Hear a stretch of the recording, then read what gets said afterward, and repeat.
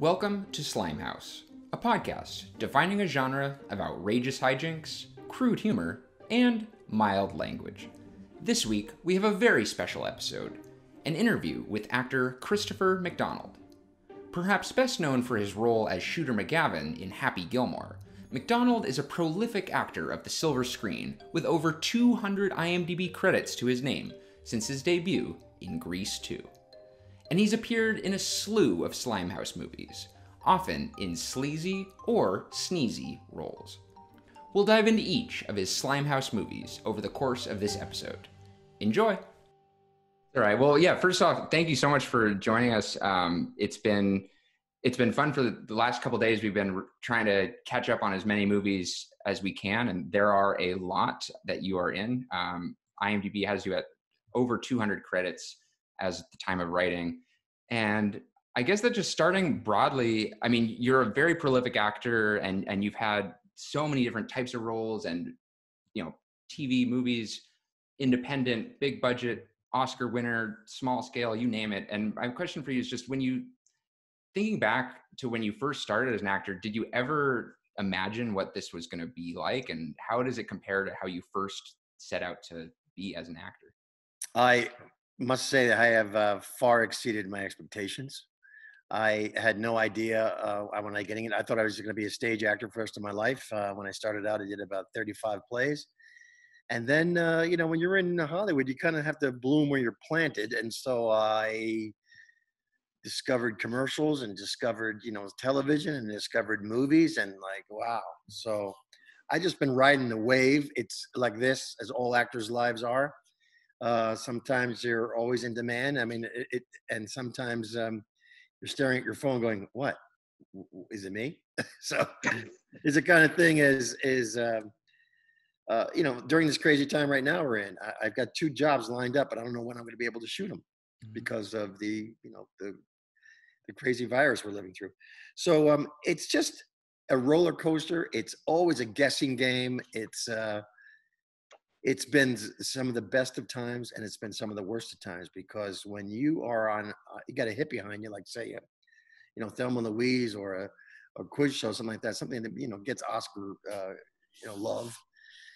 It's a great little launching pad. Oh, get that guy, get the guy. But the only problem is they want you to do the same damn thing over and over again.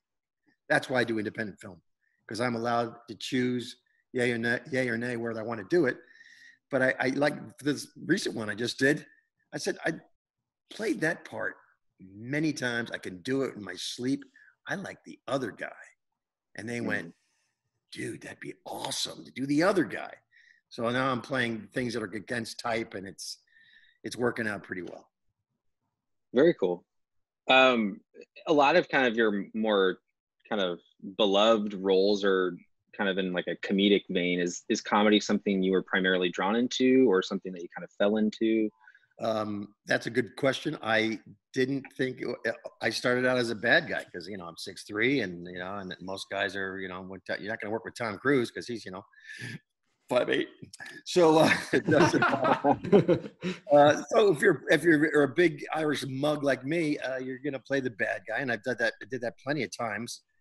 And then I found that I could be funny if the material was there and I could ad lib stuff.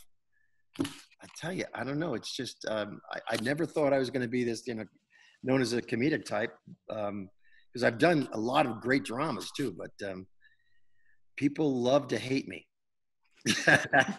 They love to oh, that guy, he just drove me nuts. I mean, I don't know how many people on the street would say, why were you so mean to Thelma? I said, yes, but it was funny, wasn't it? People. So, you take it from life. I took a lot of that stuff from watching those harried, the salesman guys, and they're in the airports and they're like, how you doing at the bar talking to other shit. Dude, that is the sickest, but I'm stealing it and I'm putting it up on film. That's great. I love that. Do we want to jump into the quick rundown? Yeah, go for it, Jasper. Yeah, we can do that. So kind of this podcast is kind of centered around a very specific era. I think Nelson kind of gave you the lowdown of this kind of 80s to early thousands kind of family film that we lovingly call Slimehouse. which a lot of which you have kind of starred in. So really quick, we just kind of want to go one by one and kind of name a film, and then you can give a 1 to 2 sentence summary of kind of what comes to mind when you hear that movie. Okay. So Jared, do you want to kick it off? Yes. Hi, Christopher. Jared. So my movie is one very near and dear to my heart, and it's I think I thought about it a lot this week because they announced this documentary on HBO about Robin Williams and his last few days, but Flubber. Yeah. Flubber was an extraordinary experience. The director, Les Mayfield, put up with me bringing my, I guess, 7-year-old son into the audition room because I was stuck with him that day. But it didn't hurt. I think it kind of helped. I got into this. I got the part knowing Robin Williams was attached already. The greatest thing about that was Robin Williams is a literal genius. He would, between setups, make a rap song up about all of the people in the movie, all of the people that are working in the movie, knowing their names, rhyming. It's kind of like that freestyle rap they're doing now on Broadway. Extraordinary experience. I had more fun than ever with him. My biggest fear was that he was going to be on all the time, but he wasn't. He was a really down-to-earth, really fun guy. I'd met him years ago, but he didn't remember. But anyway, that's more than 2 sentences. It was a great experience, I'll tell you what. And funny, there's nobody funnier, or was nobody funnier than him. So. Wow. Max, you want to go? Yeah, the movie I'm asking about is 1994's Monkey Trouble. A classic. That was a fun movie to make, and for 2 reasons. First of all, Franco Amori directed it, and it was a chance to work with Harvey Keitel again, who's one of my favorites. We had already done Thelma and Louise together, and we had a lot of fun. He couldn't keep a straight face, so that was very fun. And this time, that I was the cop and he was the bad guy, so it was a nice little spin on that. It's a good little movie. Thora Birch was terrific in it for the start of her career. And what can I say other than the fact that it was a lot of fun to do? Awesome. Next up, Leave It to Beaver. All right. Leave It to Beaver was an interesting thing. I had worked with the producer before, Robert Simons, who still works to this day. He's a very, very prolific producer. I'd done Happy Gilmore with him, and he said, he called me up, and I'm on vacation in Italy, literally. Get this call. I'm like, who is calling for United States? That's got to be, $8 a minute. So I went, all right. Oh, it's Robert Simons. Right. All right. And I'm walking around this Plaza Navona, and he says, do you want to play Ward Cleaver in the new movie, Leave It to Beaver? Yep, that'd be the new edition. I went, well, hell yeah, I do. Why not? Ward Cleaver, one of the great, that series I grew up on. So it was an honor to be asked to do it. The people were great. They looked for this kid. They found this great kid, Cameron. They found this kid after looking for like maybe 3,000 kids. He's very funny, very heartwarming little stinker that he was. And, it was just it was a chance to work on a back lot that you don't usually get to do very often. If you're a vagabond actor, which I would go, where the wind blew me. If there was an interesting role, I would do it. And that was a great experience because, the expectations were quite high. I think the movie still holds up quite well. It's just that, especially your age, your guys, when it came out. And it was something I had to do for my kids because, I do a lot of these little darker things like, Requiem for a Dream or something. You're not going to see that. So what does Daddy do when he's gone all the time? So I was glad I did it. It was a real fun movie to make. And again, just a great experience. And working on the back lot and having my parents come and, be on the back lot of Universal was a real thrill. And the only time I did that to great effect was a movie called The Perfect Storm, where I walked in to meet the director, Wolfgang Peterson, and they were doing the interior. You guys remember that movie, right? The interior of the storm, where they had a big soundstage, and they filled it halfway full of water, had Ritter fans going like crazy, and this boat was being pulled up and down. And George Clooney's up there, and it's just it was nuts to watch the spectacle of it. So working on those classic Hollywood, there's only about 5 of them on those big back lots is just one of the biggest thrills ever. Totally. All right, my movie is Dutch. That's 1991. 1991. Wow, Dutch. Ed O'Neill, classic. There's a scene where so it's a great movie. It's the great Chicago writer. Remind me, really, John Hughes. John Hughes, the great John Hughes. He wasn't on set, but one day he came in. He went with this movie came out, which is called Home Alone. Slapstick is in. So he said, go crazy. So we were doing the scene. It was freezing cold in Chicago at the time. And I had to go up and, be getting Ed O'Neill's face as the father of the son there. And he comes out and says, "Hey, you treat this kid right," or, and he knocks me right in the face. And I did a thing where there was, thank God, snow below me. I threw my feet up over my head and I went down like I was like, wow, and stood up and went, "I'm okay. I'm all right." But that was the kind of slapstick they were looking for, and John Hughes couldn't have been happier. He was like, "Get over here and give me a big hug." It was very sweet. But that was a great film. Jo Beth Williams, fantastic to work with, and just another great experience. Awesome. And certainly certainly not least, House Arrest. House Arrest. Put a bunch of crazy actors whose kids are sticking them into the basement because they want to get their rights all set out. Oh my God, what a fun movie to make. That was crazy. And the funny thing about that, I never said this, I don't think in any kind of interview, was I had to have an allergic thing. You have to be able to sneeze all the time, right? And so I would sneeze because it's a dusty basement. So I just that kind of stuff like that, where you affect it. Not one person in the whole cast said, "God bless you." Oh, not one. I'm thinking, no, people are ad-libbing right and left. No one would say, "God bless you" or "Gesundheit" or something. Nothing. I felt, wow, okay. So I found this. We don't need sleeping bags, honey, because we're not staying another night in this godforsaken. Oh my God! Look, give me the roll, honey. That was a fun movie. Great bunch of kids too. Amazing. Yes. So one question we had is that, like, in that movie, you're allergic to mold, and in Monkey Trouble, you're allergic to pets. Yes. So we were wondering, like, are your allergies in real life like that, or like? I only have one allergy. It's to cottonwood trees, and that's where I grew up in upstate New York. I left, came to California, came back home, and now I could not even I would go in June, and these little fuzz balls that go through the air from these cottonwood trees, and I would just be a wreck. And if I'd pop every antihistamine you could get, but I still kind of mastered it because the drugs are good. But wow, it was pretty funny how I guess I could.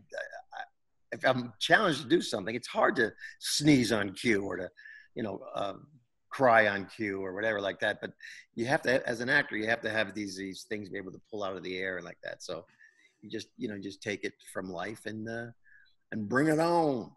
And I was kind of fearless. That's the kind of thing that's about my career. I've been kind of fearless in doing different things. I've been asked to do some crazy stuff in my business. And it's one of the fun lines. Somebody else said it, but the crazy stuff I've done for the dollar. It's amazing.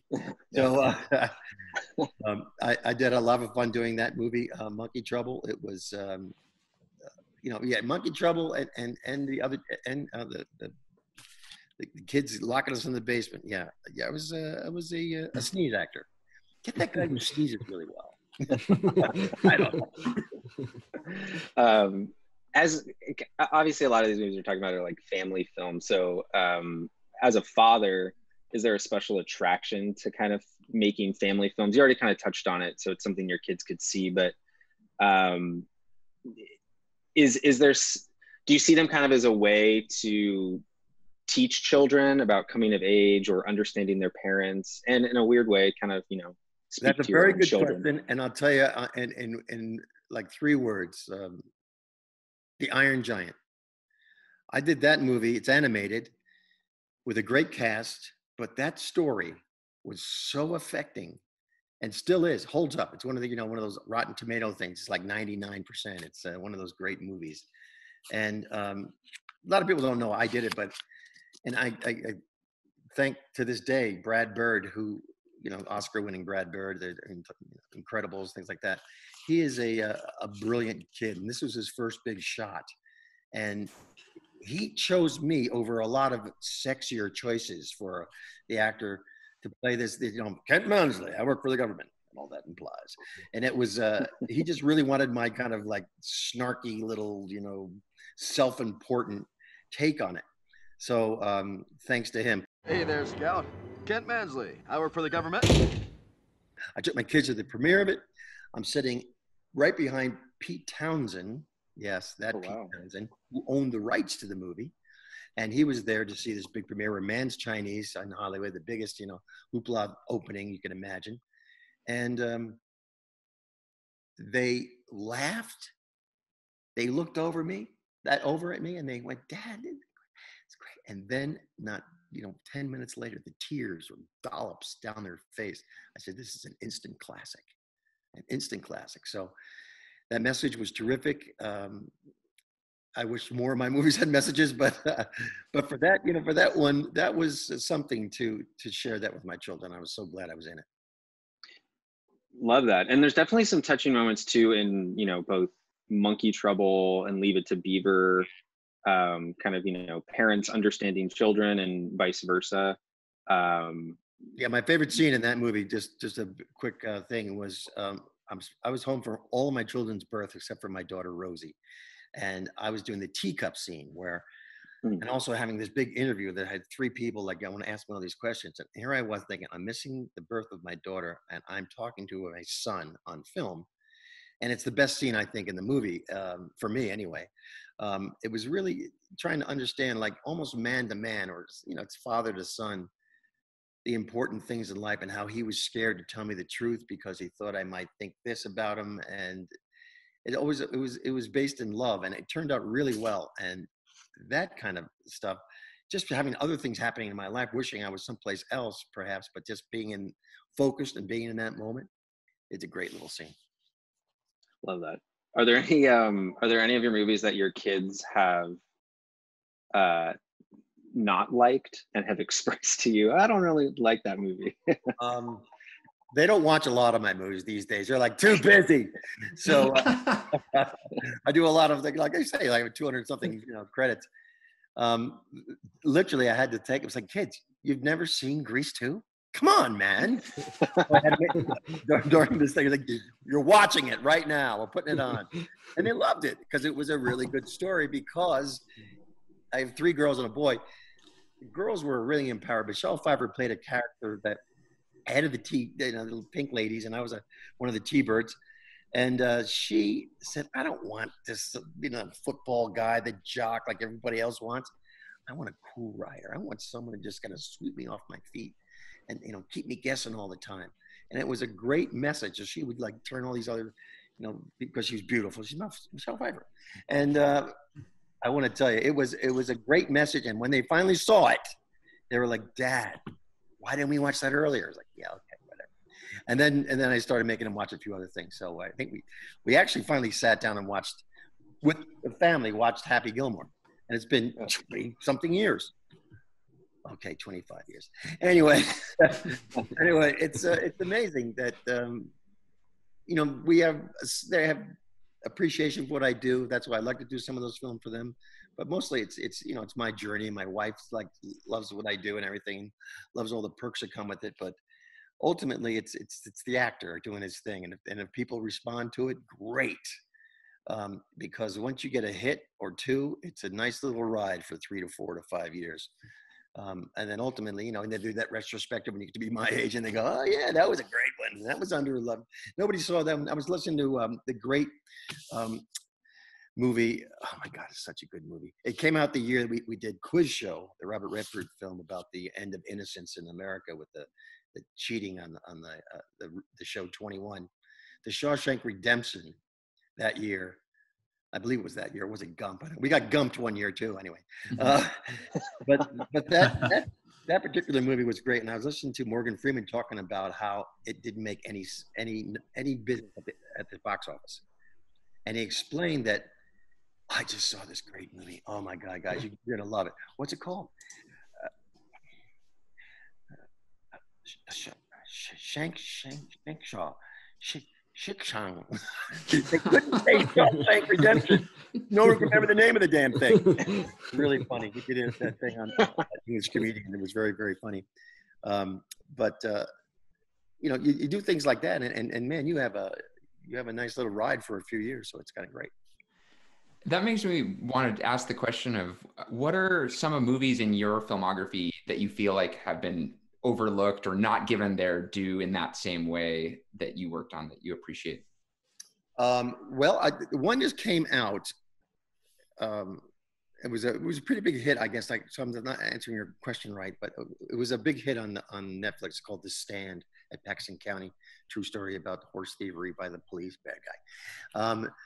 But it happens all the time, and people really respect that kind of stuff when they tell a story that's really prevalent, really going on in the Dakotas right now, and all the northern states where all these people are losing their livestock for health reasons.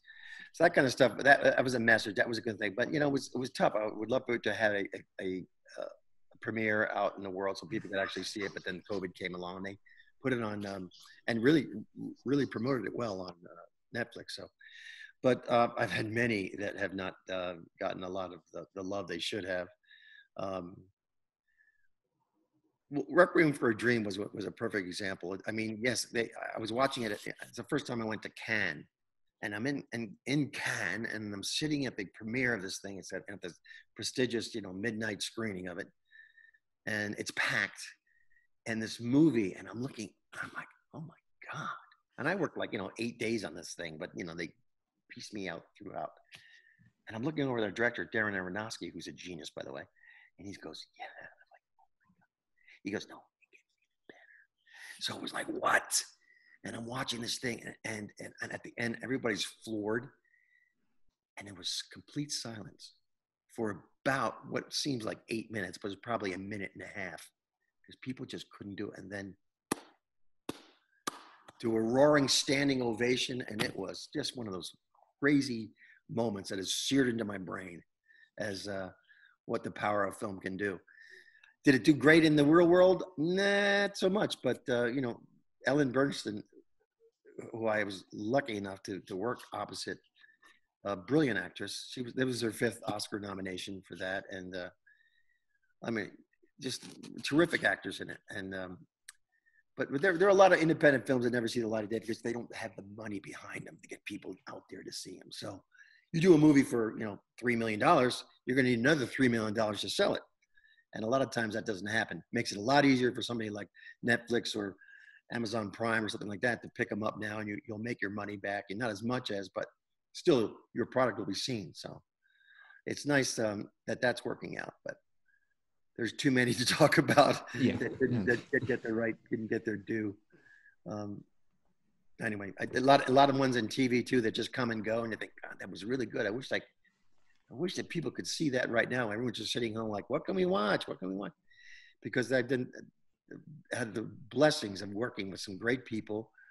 Kathy Bates, for example, in a series that David E. Kelley wrote called Harry's Law. And I come in as a guest star, and we had this connection, and David E. Kelley wrote this beautiful, beautiful part for me, and then made me a series regular. And it was a complete blast to work with the likes of Kathy Bates, one of the most authentically fantastic people, no bullshit actor, just right there. What you see is what you get. And it's rare air to be in around that, because she's one of those unique talents. And I love that part, but you can't even I don't even know where to find it these days. So that kind of stuff frustrates you, because there's a plethora of, Marvel shows and all that kind of stuff. And kill the girl and do cartoons and stuff. But that's what people like to watch, apparently. Especially your age, your guys, you like to watch that stuff. I get it. I think they're fantastic. Sure, I've done it, but I did the spoof of it. That was a funny movie, superhero movie. In a lot of ways ahead of its time, honestly. Yeah. Anyway, but it didn't do well. Miramax production, and they brought in all these crazy, just to beef it up. They bring in, anyway, it was refreshing that it didn't get enough love, but I had a great part in that too. I played Hourglass. It was right at the time Iron Man was coming out, and I made this bold statement because I've worked with Robert before, Robert Downey. We played the same soul in Chances Are years ago. So I said, yeah, I'll take on that Iron Man. You can see what happened there. Yeah. Very funny. Oh, that's awesome.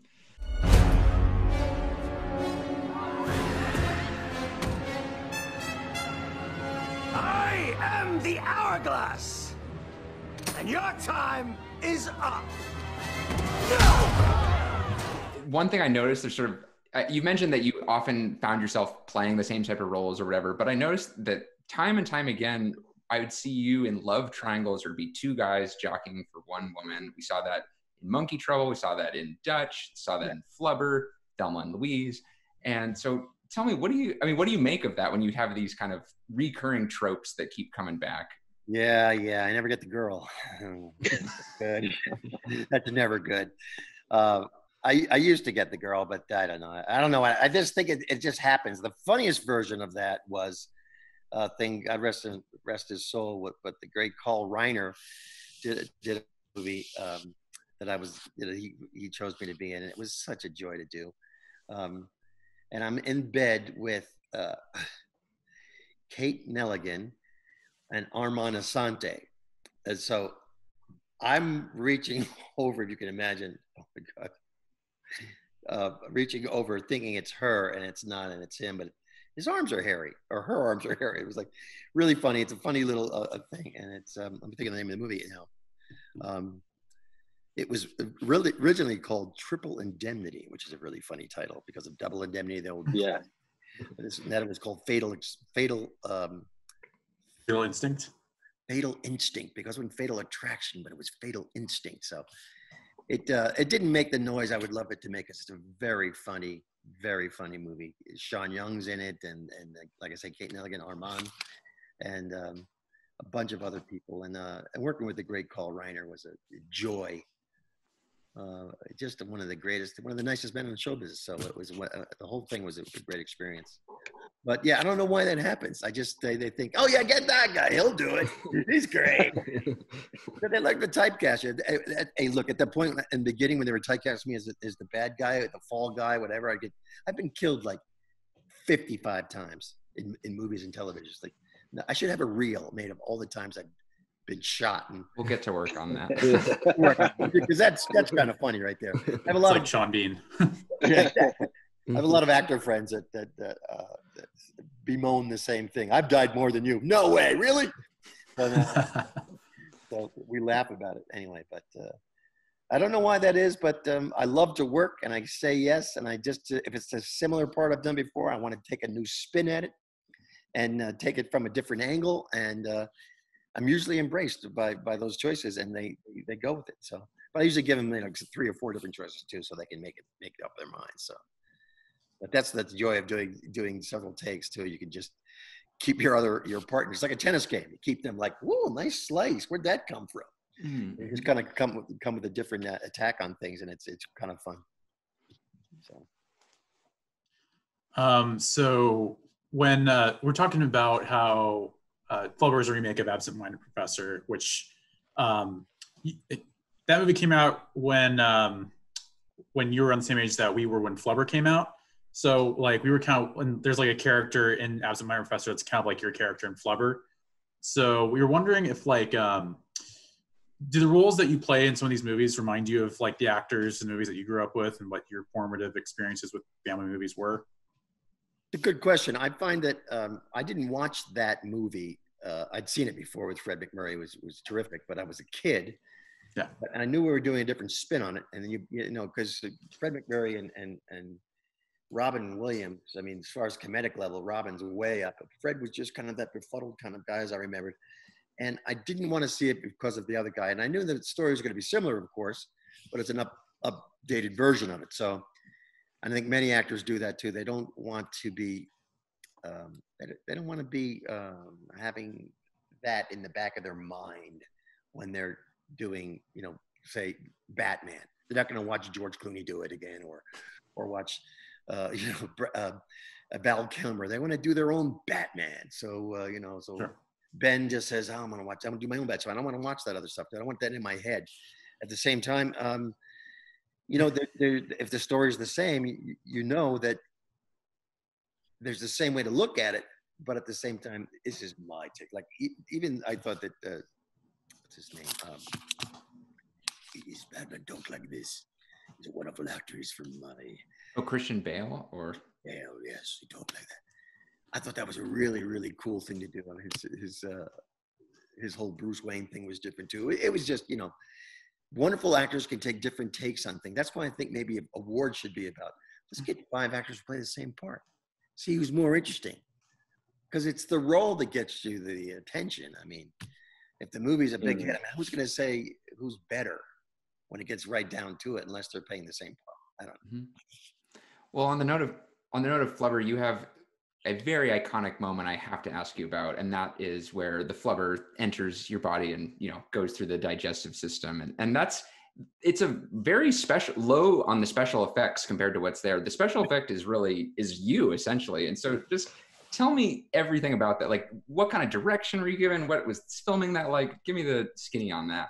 I didn't want to do that when I said that to John Hughes. As a matter of fact, it's great. Can we not do that where I have to blow the Flubber out of my derriere? Could we not do that? You understand that is going to be one of the greatest moments of this movie. I'm like, yeah, but I got to do it. It's going to eat. And I got to just, and it's, it's going to haunt me in later years. I said, or something. I goes, no, Chris, no. You just go for it. And we'll just see what happens. So it was the first take. Les Mayfield is directing. He's there. Everything's lit. This is the same set that Robin was like making all this stuff up about the, all these people. He was just a genius. My God. Anyway, we start the scene, and I said to myself, that little guy on my shoulder said, "Go for it. Just freaking go for it, because you don't want to do this too many times." So I went for it, and that take that's in the movie is the first take I did. The funniest thing about that is Robin Williams afterwards broke out laughing so hard he fell on the ground and up like a dead cockroach, going, "Your career's over. Your career's over." That's a true story, and I never actually told that before. So, wow. Well, yeah, as a kid, that was always the funniest part of the movie to me. So, is that right? Where he blew it up? Yeah. So yeah, I'm glad that it turned out, and we really only did it like once after that, just for technical purposes. But it was it was really funny, and I ad-libbed that. Oh, mommy! It's got to hurt. So yeah, that's awesome.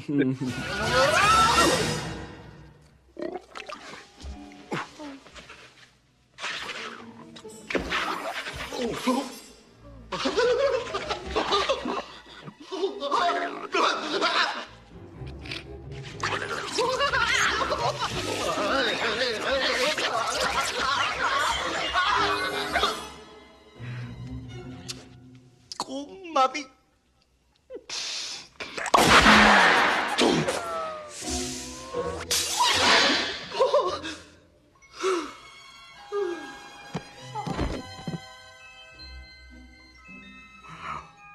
Speaking to that improv and ad-libbing, kind of in Monkey Trouble specifically, there's an animal trainer, obviously, for this monkey. So in some of these, what was the element of improv there for that movie? Did it have to be quite controlled because of the animal on set all the time? Another good question. They had two monkeys and like 4 handlers, but the guy who had to deal with it most of the time was Harvey. So Harvey had that monkey on him at all times. Harvey Keitel. He had wrapped around his neck. I was literally a little bit put off. My character was put off by this monkey, so I just kind of went with that too. He's probably a wonderful little animal, but I was like thing with it. So the fact that it was hiding in the house and things like that was, you have to kind of look the other way. You don't want to make it. It's a tricky thing that you have to do. Like the monkey scatters across the hallway or something, and you have to like act surprised that it's there. Like, did I Did I just see that? No, I couldn't have been. That kind of thing. So it's that kind of denial, if you will. But, you know, for the most part, these people are tremendously well trained. They train their animals, I should say, so well. There was none of that stuff. Sometimes you see it where they're like beating the horse or the pig, whatever it is, with the goats, saying, you do it right or I'll beat you. And you know, when they take them home, they're like, you know, reprimanding them or something. But this was a very, very smart animal. And we used mostly one the entire time.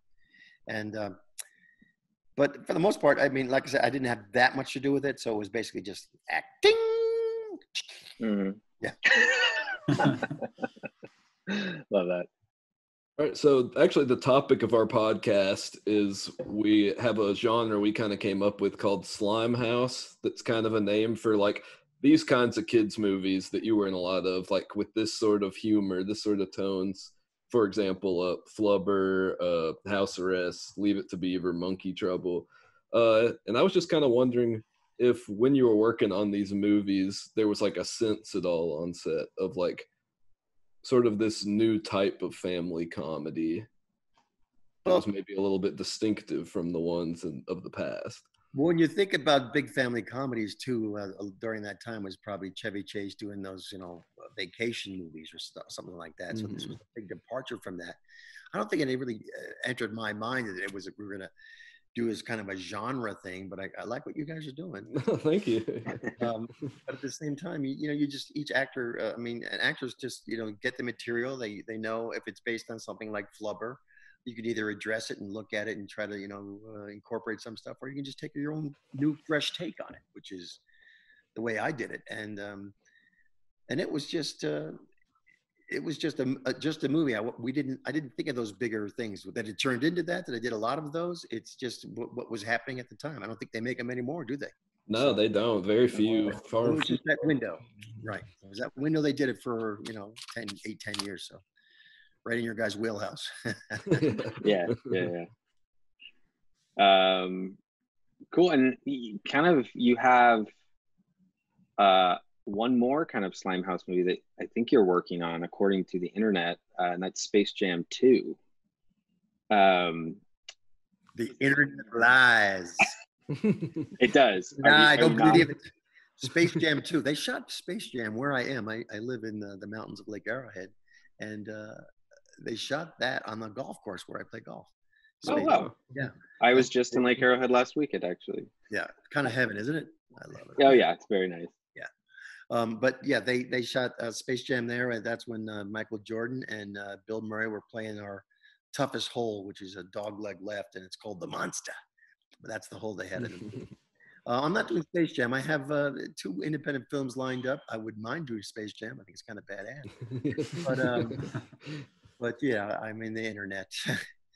Yeah, I don't know. It's crazy. I can't even watch things right now. I mean, with all the politics and the coronavirus and the, you know, and the Me Too and then the Black Lives Matter, and then it's like whoa, it's crazy. But you know, they are affecting change, which is good, and we'll see what happens in the election and all that stuff. So it's nuts.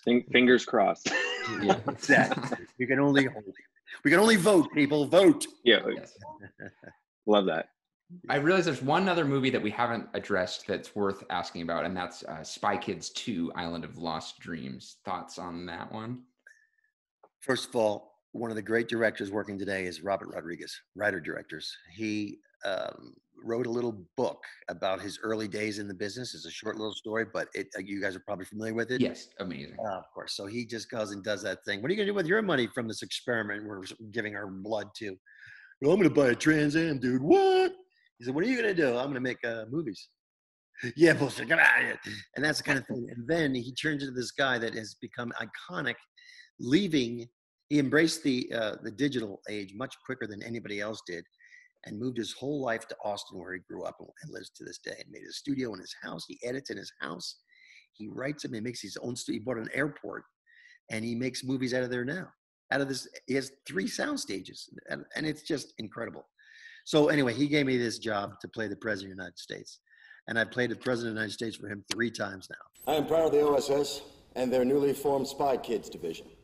the new one coming out is going to be a really thrilling one too. It's we just finished it last summer in Austin, and I think he's putting it all together. It's going to be special effects amazing, and that is called Heroes. We Can Be Heroes. Kids movie again, and just with great, brilliant, out of the box thinking and special effects and aliens and all that stuff. I can't get too much away or I'll be in trouble.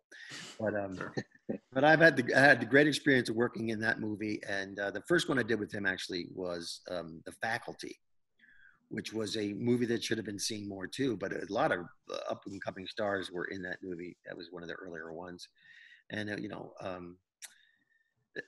you guys ever see The Faculty? I just watched it yesterday, actually, and I wanted to ask you some stuff about it. Good movie, isn't it? Oh, great. I was what was it like to be Elijah Wood's dad in that? How about that? Yeah, we ad-lib and stuff like that, where I'd say, well, you can't be here, son, and that magazine while I go downstairs, and oh my God, it's a girly magazine, that kind of stuff. Yeah. Things like that Robert would just encourage us to do, and ad-libbing on a Rob Regius film, because when you're shooting in film, it's the first time I ever worked on film like that, and he's with these kids, and the camera would be rolling, but mostly cameras when I was doing film, starting out, I mean, it's 35 millimeter, and it's running, and every time, that's just money shooting through a lens. But now you got digital, it keeps it going, right? So I'm working on Spy Kids, and he's teaching all these kids, and the camera's going, I got to get used to this. It doesn't matter. It's digital. It's digital. It's digital. It's digital. It didn't matter that it was rolling, because it's nothing like it's free practically. It's data. So instead of check the chip, instead of check the gate, it was check the chip. We good? All right, let's move on. That thing. So, but that was a great movie to do. It was a lot of fun to do again in Austin, and a terrific cast. Robert Patrick was there. That Elijah Wood was a talented kid, and still is a really talented kid. He makes great choices like that. Those English actors, they get all these breaks now. It's fantastic. They do brilliant American accents, and they do. And he's done great work in all kinds of different stuff. But it was a lot of fun. Again, a smaller role, but there are no small roles, only small actors. So, but that was a lot of fun to do. And Jordan Brewster turned out to be amazing. A few other big people were in that. Just Usher was surprising to see in that. How about that, Usher? Yeah. And he and I both did Billy Flynn on Broadway in the musical Chicago. Oh, okay. Fun to see that.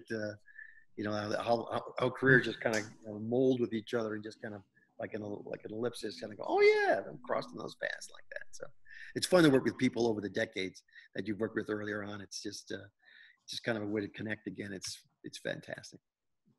As you've mentioned, a lot of directors that have been great to work with. Have you considered hopping and directing yourself now that you've kind of? I do. I have, and I've been chagrined by the fact that this movie I wanted to do, and I still want to do it. It's a love story. It's not a huge cast or anything, but it's a really interesting idea, and it's called Wildwood Inn, and I optioned it, and we were going to make it, and I had the money, and then the money fell out. Okay. You lose a year. And then we're doing it up again. We got a new casting session. Oh, this is going to be amazing. I need 4 excellent actors. Had them. Great. Came to it. Boom, boom, boom. Money fell out. The time it happened the third time, I went, okay, I hear you, God. I hear you. It's not happening. Not now. I get it. So it sits on a shelf waiting for some magic to happen. They say never put your own money into your movies, because it's got to use other people's money, that kind of thing, because you're going to get beat up anyway. So why, But you can do things. I could probably do it a lot cheaper now. But yes, I have had that dream. I have had that desire. I hope I get to do it before too long, much longer. But because they're just dying out there for product, they're just dying out for content. All these places. So I've had friends who've done it. I've helped friends do their first films. I've helped a lot of people do their first films, because I'm fascinated by A, how'd you get the money? And B, how did you pull this off? I mean, how was it my first movie? Is a great book out there called My First Movie. How all these directors did it their first time out, and all the things you learn, all the things you'll never forget, all the things you'll take with you. And it's a journey I am really chomping to get. I might have to just do short films for a little bit, just to see if I can wet my feet in the water there a little bit, so that I see how much I do like it. But like I say, I've been supporting first-time directors for forever, and much of the time making really good little movies. Where if they had more money and more, promotion, they would have made a lot more noise. So, there you go. Yeah, for sure. Well, thank you so much for your time. It's really a pleasure to meet you. And it's really insightful. And we look forward to seeing that film however long it takes, either it's next year or after that, we'll be waiting. Well, thank you, Nelson. And I think, do all you guys go to school with my daughter, Hannah, over at Chapman? I think me and Nelson know Hannah quite well. Jared went to Chapman as well, but I don't think he knows Hannah. Okay. I think I went to the Sporkle event that Hannah hosted. Yeah, it was good. That was really fun. I've never met her. I live in a whole different part of the country than these other guys now. Where you live, dude? Come on, man. You're a New Yorker? I live in Kentucky, actually. Dude, check please, Kentucky. Cool, Kentucky's nice. It's pretty. It's flawed, but it's a beautiful place naturally. At least everybody's kind of flawed right now, right? Everything's but that's where George Clooney's from, Kentucky. Yeah, and Johnny Depp too, I'm believing. Yeah, he's from actually my hometown. Is that right? Mm-hmm. Going through a little bit of a hell right now, isn't he? Yeah, for sure. Yeah. I don't know. That's too famous for me. I'll take my trajectory much better than that, although he's a very, very talented guy. But boy, I mean, you get beat up by the media these days, and they just take you to task and they take you to town. Not that, no. I mean, not even just the media. You get taken to town with social media now, just people in general. Everyone's got an opinion. Twitter, baby. Yeah. It's just too much. It really is, and I try to stay away from that thing. But all my team says you got to get more active. You got to be out there on the internet. It's just not me. Sorry. What I had for breakfast, man. I started like, who the hell cares what you had for breakfast? I'm sorry. That's how it all started out. You got to tweet it. Yeah, I'm prepared. Yeah. It's been a pleasure, guys.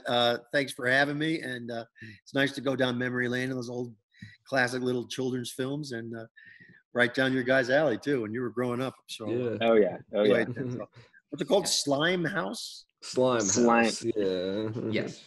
Max, do you want to give the backstory of how the name came to be? Sure. I can give a quick backstory. Yes. Pretty much it was just in high school, me and a bunch of friends were talking about like all these certain movies that we grew up with that like are similar, like they're family movies, family comedies for the most part, but there's something about the way they look and the way they're written that kind of stands out a little bit. So as a joke, we kind of took like the word grindhouse, like for like exploitation movies, and turned it to Slimehouse because we felt they're kind of like exploitation movies aimed towards children.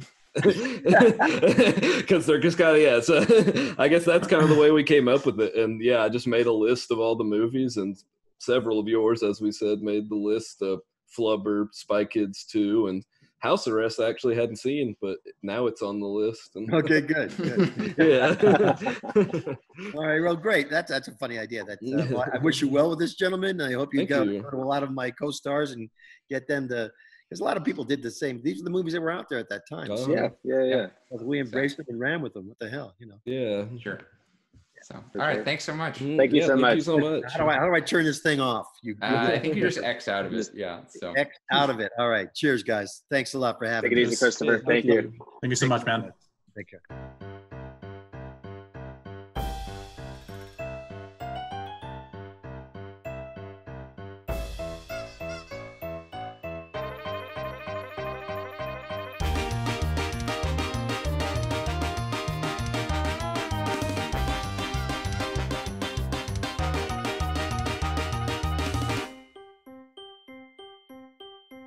Mommy,